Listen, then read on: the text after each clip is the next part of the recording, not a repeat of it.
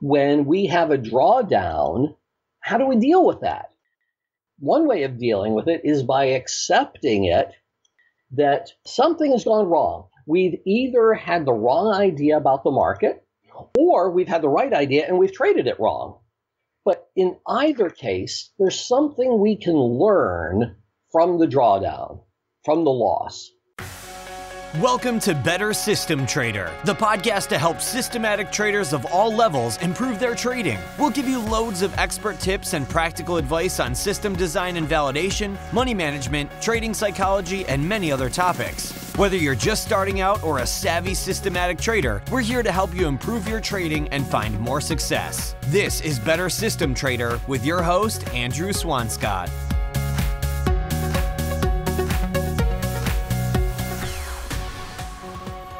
Hi there, this is Andrew Swanscott here, and welcome to Better System Trader.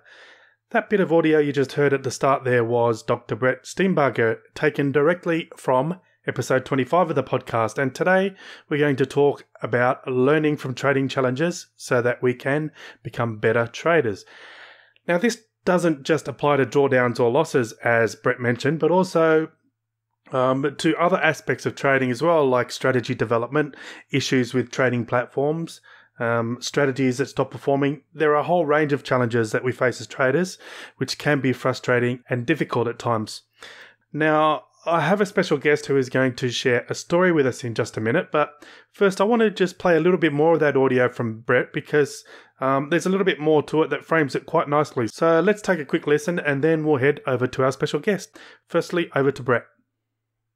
That being said, the whole notion of acceptance, that you accept problems, you don't fight against them, you use them as prods or stimuli for learning, I think is a powerful framework and very relevant to traders. When we have a drawdown, how do we deal with that? One way of dealing with it is by accepting it that something has gone wrong. We've either had the wrong idea about the market, or we've had the right idea and we've traded it wrong. But in either case, there's something we can learn from the drawdown, from the loss.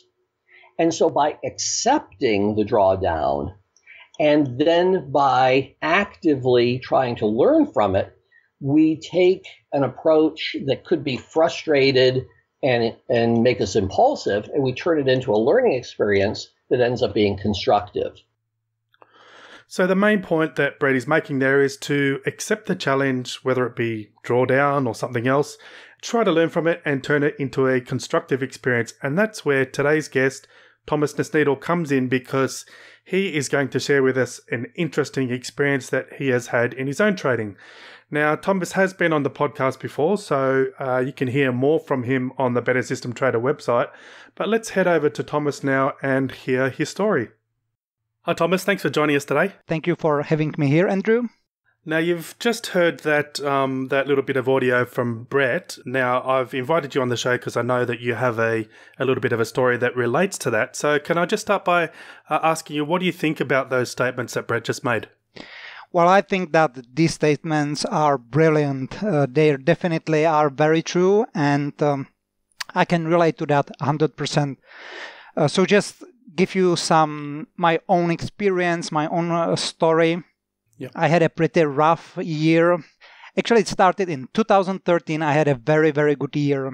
Everything went very well. Most of the strategies were making money, and I had some very, very good return in 2013. And you know what usually happens after a successful year. You get really self-empowered and you want to take it to the next step in the following year. But what happened in the next year? A lot of stuff went really wrong.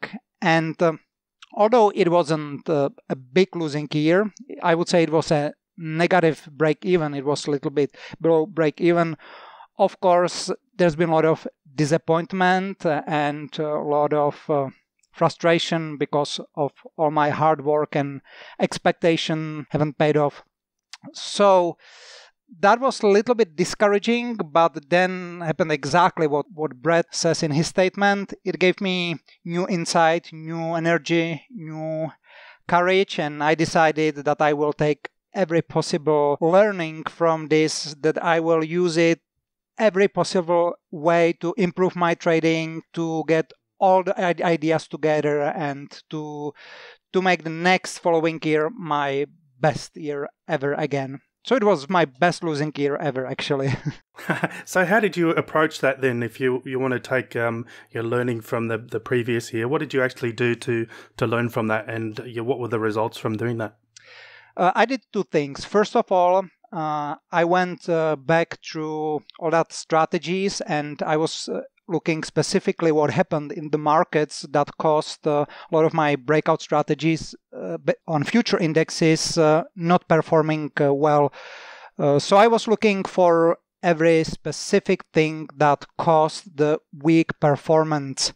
And then that was one side. And the second side was I had a long list of different ideas from the past. So I decided to take the best ideas and start really implementing them, even put a small team together to help me implementing and testing these ideas. And I basically decided to use every idea, every resource, everything I knew, and put it together and make something good out of that. Okay, then, so what did you actually find by doing that process? Like, what was the solution that you came up with? Well, first of all, what I found, that year was quite specific. One of the things that I realized, and that was very frustrating, that I wasn't that wrong about my trades, because a lot of my breakout strategies trades had very good maximum favorable excursions. So that means a lot of strategies were experiencing or having pretty good positive open PL many times, but in that year, 2014, for some reason, there's been a lot of selling at the end of the day, and the strategy just got back to the break-even point and then ended as a loser. So I had a great maximum favorable excursions, and yet I ended with my trades in a losing position.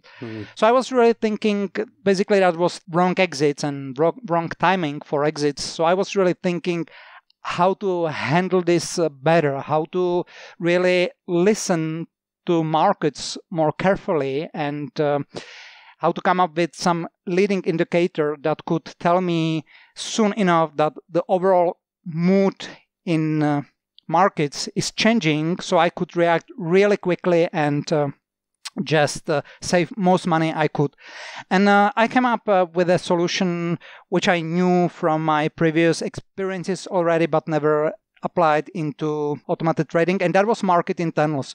So I basically started with implementing a lot of market internals ideas I had previously and testing pretty big list of different approaches and ideas. And at the end of this 6-month process, I found out very, very powerful solutions that can really use market internals as a truly leading indicator. That means it gives me pretty clear signs when markets are getting exhausted enough that the big shift in the overall mood can happen.